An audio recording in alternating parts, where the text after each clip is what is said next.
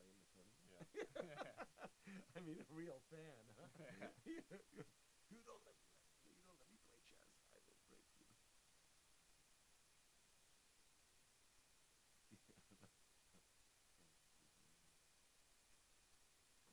And what did you think about this ending clear night, 3 versus 2?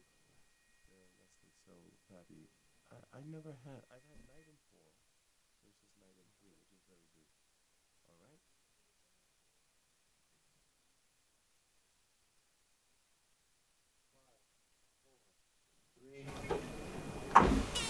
Again, apologies for our technical problems. We're having difficulties with our IP provider.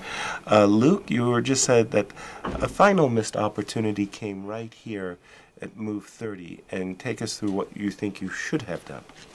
Yes, well, you know, in general, I think it was not so easy to make progress because White has strong pressure on the d file, and he's if he can open up the queen side, then I also have to worry about the queen side. So, which he was going to do in the game, but here in this moment I had the chance to play, instead of queen c7, to play queen to a7. Mm-hmm.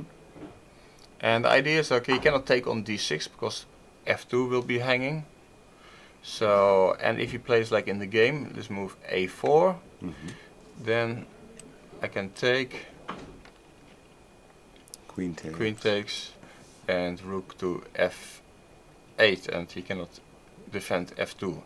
Oops. Yeah. So, well, now after queen a7, it means that he can't play a4. He'd have to change his approach. Yeah, actually, now I'm thinking about it. There is a chance in here where I can play c4.